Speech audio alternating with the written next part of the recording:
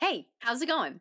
Today I am talking about what is the best shoe to prevent injury or for specific injuries. This is Running to the Castle, a podcast for injury-prone Run Disney runners on a journey to running magical miles. Join me, Dr. Allie, as I share the secrets I've gathered as a runner, doctor of physical therapy, and coach.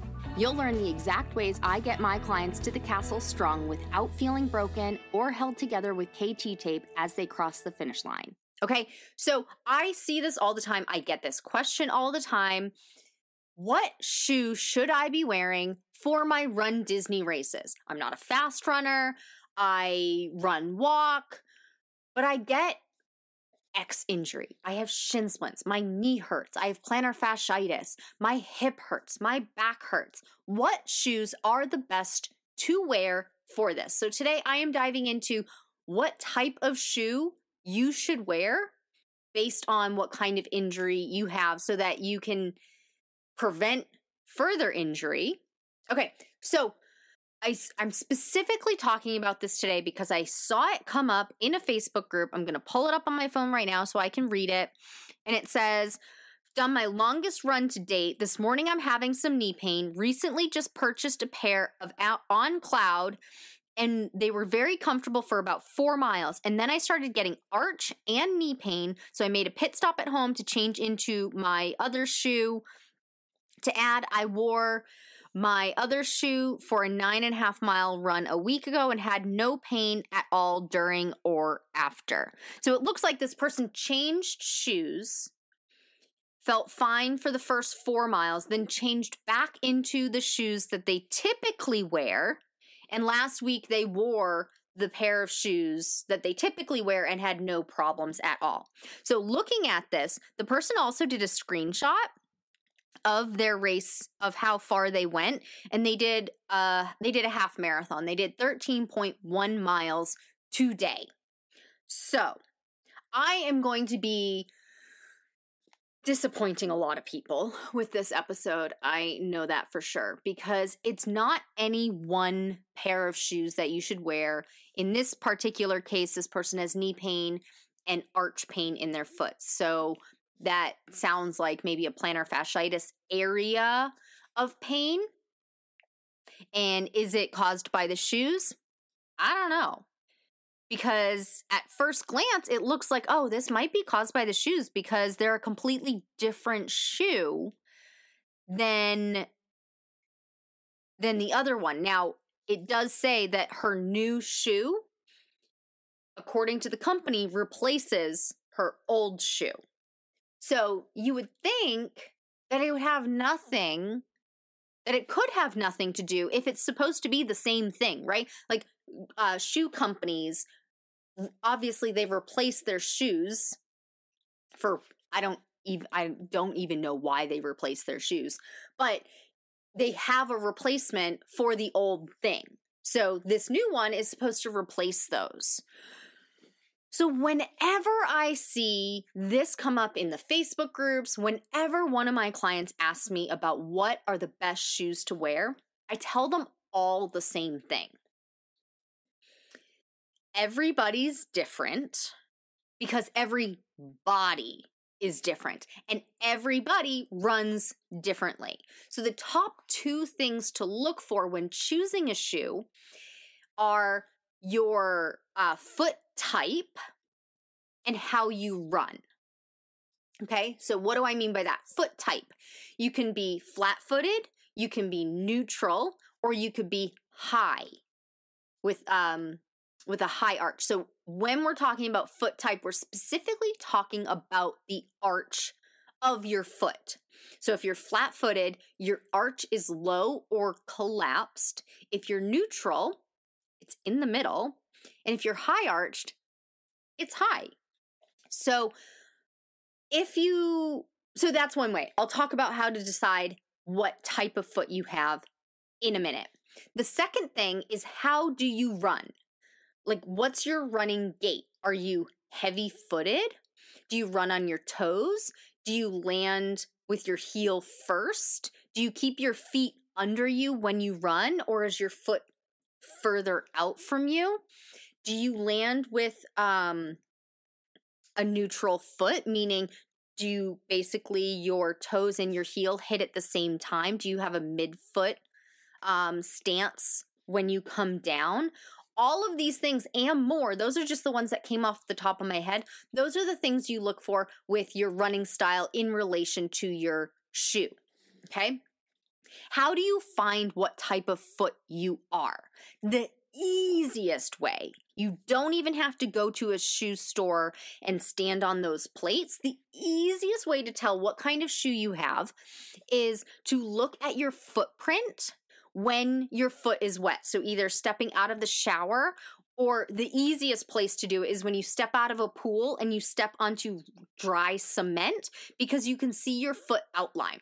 So a neutral foot will look like that stereotypical foot. You have your toes, then you have a wide area at your big toe, then it curves in just a little bit, and then curves back out a little bit for where your heel is. And then the outside of your foot comes around, and you have a whole footprint. You can see all aspects of that foot there, okay?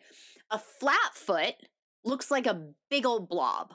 You don't have pretty much any space from where that big toe down to your heel is. Maybe you have a little space, but it's a big old blob. A high arch is you have your toes, and then you have that area with your big toe, and then it really cuts in and then really dives back out for where your heel is. Somebody with a super duper high arch sometimes has just like their toes and then this big old empty space, barely anything touching on the outside, and then you see their heel again. So it's really drastic. Okay, so think of neutral as your stereotypical foot, like foot placement, like the drawings that you see in cartoons, or, you know, if you just Googled foot outline or something, what it looks like. That would be a neutral foot. And then can you see a whole blob? That's a flat foot.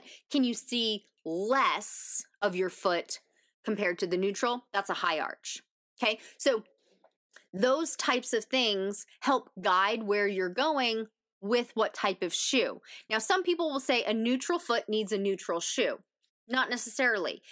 And a high arch, people are going to say, well, they need a flexible shoe because they have good stability in their high arch, so they don't need stability. That's also not true.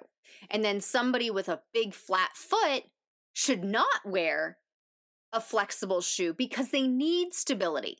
That's also not true. Somebody with a flat foot could do really well in the Vibrams, you know, those the toe shoes that have all of the individual spots. It's a really flexible shoe. They could do really well in a Nike Free. That's a super flexible shoe. But somebody with a high arch could also do really well in Vibrams and a flexible shoe. Or they could do really well in a stability shoe, something that has that stability for your arch. It all depends on what your foot is doing when you're running, which is why it's important to know what your gait is like when you run.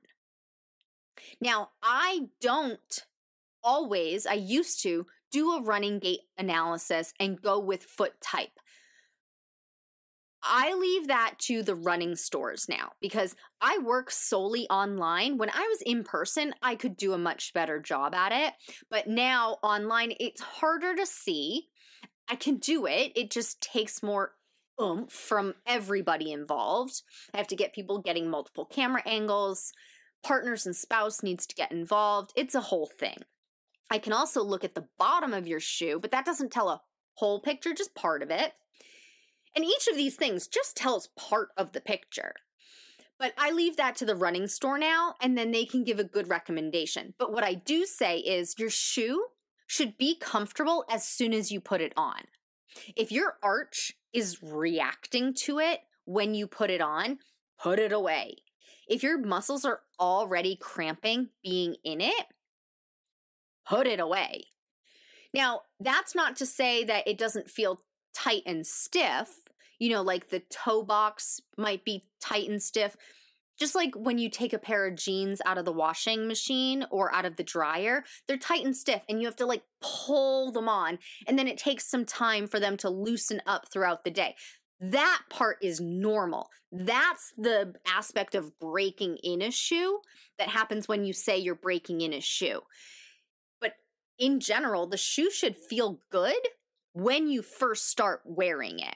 It just needs that it's called the last. The last just needs to not be so tight and stiff because it just came off the manufacturing belt, right? Like it's the jeans that just came out of the dryer, but after a little bit of time, they loosen up and they feel looser, so to speak. I don't want to say more comfortable, because the comfort level, they should be comfortable when you first put them on. So, and then looking at your running style, your gait style, if you land on your heel, like I'm not here to tell you need to change all of the things that you are doing when you run. There's one in particular that I do recommend everybody change, and it actually has nothing to do with injury. It's so inefficient. I used to do it and I've changed it, and my God, it is so much better now. And I'll talk about that in a second. But look at how you're landing. If you're landing on your heel, and if you're not sure, you can video yourself, but you can also look at the bottom of your shoe. Where is it worn down the most? That's where you're putting the most pressure. So if your heel is wearing down faster than your toes, you're putting more pressure there. Most likely you're putting pressure there when you land. So you would want a more cushiony shoe because you're landing hard on that. You need something to absorb the shock. And the cushion that they put in the shoes is a great thing to absorb the shock. Another thing that can absorb the shock is your muscles. That's another conversation. But look at either the bottom of your shoe or look at how you're running, or have somebody analyze your gait at a running store so that you know how you run, and use that information to help determine what kind of shoe you're wearing. But again, it's not the end-all be-all. If shoes were the end-all be-all, I would not be a running coach. I would be a shoe salesperson. I would sell you the pair of shoes that will work for whatever type of body you have, whatever type of injury you have. But it's not true. You won't find that. So I don't sell them, because I would be selling you nothing.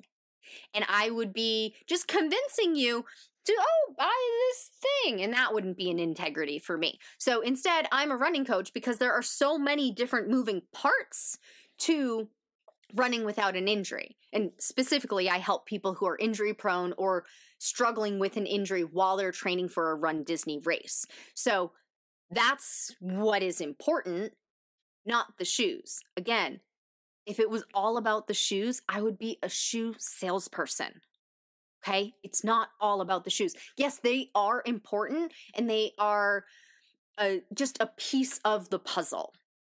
But you can run in any type of shoe. I mean, even looking at the professionals, if it was any one type of shoe that was either bad or really good, you would see everybody wearing those. Like it happened years ago, years and years, God, I don't even know, with swimming. They noticed that swimmers were so much faster when the swimmer was wearing that big bodysuit where it, like for the females, where they had like the material that went down their thighs to their knees. I think it was Speedo brand at the time, but now you see every single swimmer wearing that, because that made a difference, as opposed to the traditional female swimsuit that has the cut at the bikini line. They don't wear that anymore because it did make a difference. But with running, yes, there are some slight differences between the different shoes, but you don't see every single professional runner wearing the same pair of shoes. So that goes to show that it's not the shoe itself, because if if every runner wore shoe A and they all got shin splints, well, shoe A would be off the market. And every runner wore shoe B and they all got runner's knee, well, that shoe would be off the market. And we would start seeing a narrowing down of the different shoes. But you see people wearing Brooks, you see people wearing Saucony, you see people wearing Nikes and Under Armour and all different brands. So it's not just any one shoe. Okay. I alluded to this. I wasn't going to talk about it because I alluded to it. I will quickly add, probably won't be quickly, but I will add the one running gait that I recommend people change, and it has nothing to do with injury prevention. It's running with your leg out in front of you. Run with your feet landing underneath your hips. I will end it with that. I will do a whole other podcast about that specifically and why I change it. So look, I really did make it quick. That was awesome. So it's not about the shoe. There's no specific shoe to prevent or heal an injury. So find something that's comfortable. And I will do, now that I'm thinking about this, I will do a whole other episode because we're hitting the 16-minute mark here. I will do a whole other episode about why this person in particular had such problems with her knee and her foot in this episode. So I'm going to record that now so that I can not forget about it. Okay. Thank you so much for listening. As always, you can always find me on Instagram. I am the runDisney DPT, so at RUNDISNEY-DPT. I am the runDisney Doctor of Physical Therapy. I am helping runDisney runners who are injury prone or struggling with an injury while they're training for a runDisney race cross the finish line without feeling broken, so they can feel strong and not like they need to be held together with KT tape. Okay, if you found this helpful, please go ahead and share it with somebody else you think will benefit from hearing this. That's all for now. Talk to you soon.